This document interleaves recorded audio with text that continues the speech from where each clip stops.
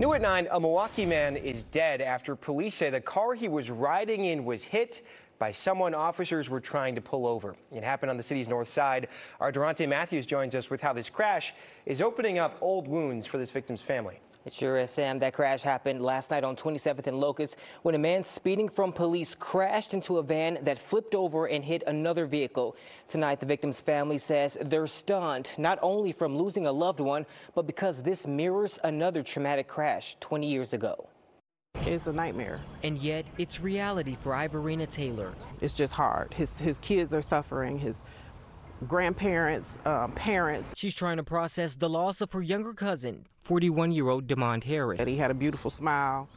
I could still hear his voice. I could still hear his laugh. The father of 4 with 1 granddaughter was killed Friday night in this crash on 27th and Locust. Milwaukee police say they tried to stop a 25-year-old man who was driving a vehicle with a stolen plate. The suspect ran a red light and crashed into a van that flipped over and hit another vehicle. Demond was a passenger in that van. Several others were injured. Officers have not said if this was a police chase, but neighbors tell Fox 6 they heard sirens before the crash happened.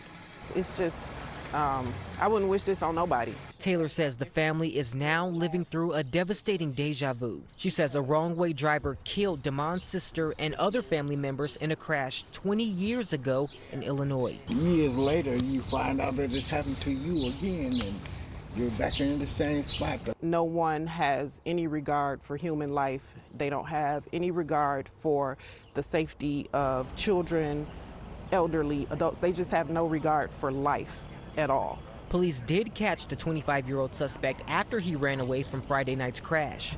Taylor says they're praying for a conviction that sticks. I don't really know if any of us will be able to handle this person walking away free. Now, police say charges for the suspect are pending review by the district attorney's office. The Harris family is planning a balloon release for Demond at 2:00 p.m. tomorrow at the crash site.